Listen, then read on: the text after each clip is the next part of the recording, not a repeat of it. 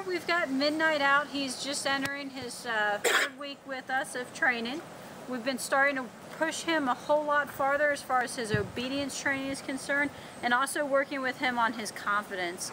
He was very, very nervous and startled by a lot of different objects, different sounds, cats, the rooster, ducks. You can see we've got all kinds of pieces of equipment out here.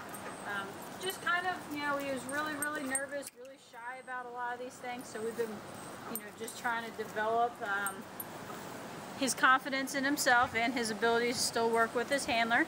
Midnight, come.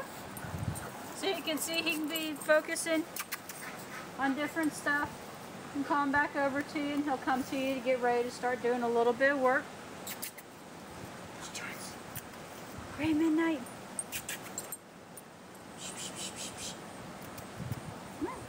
That's a good boy. You sit.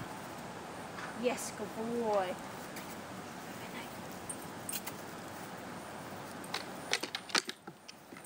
We've got him on just a little bit of agility equipment here.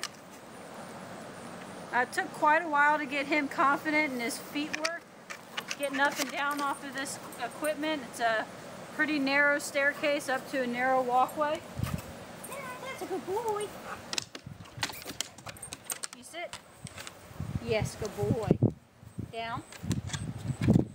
You can see he's very, very comfortable with the agility equipment, you know, as far as this little dog walk here right now.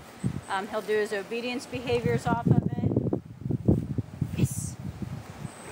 This has helped us work with him quite a bit too on his length of stay. Again, it's helping him develop a little bit more coordination with his body, which makes him more comfortable in new situations. Yes, Midnight, come. Yes, good boy. Good boy. Been working with getting him jumping onto things a little bit more. Sit.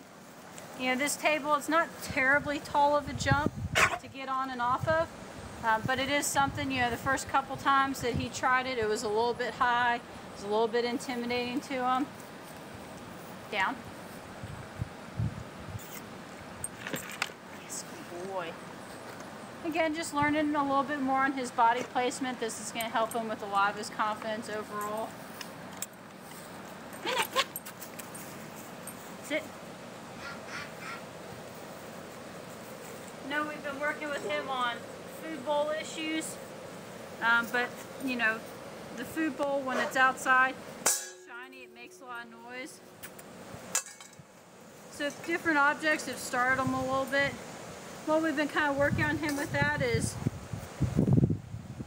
just helping him realize that just because something bounces, makes noise, and shiny, it doesn't mean that it's dangerous, it's not going to hurt him. This is going to prevent him from having his difficult time when he's out on the street, walking, here's a car backfire, other kinds of noises, and we'll continue to work with him on increasing these distractions even more this week. So look forward to some exciting work with Midnight, getting him out more.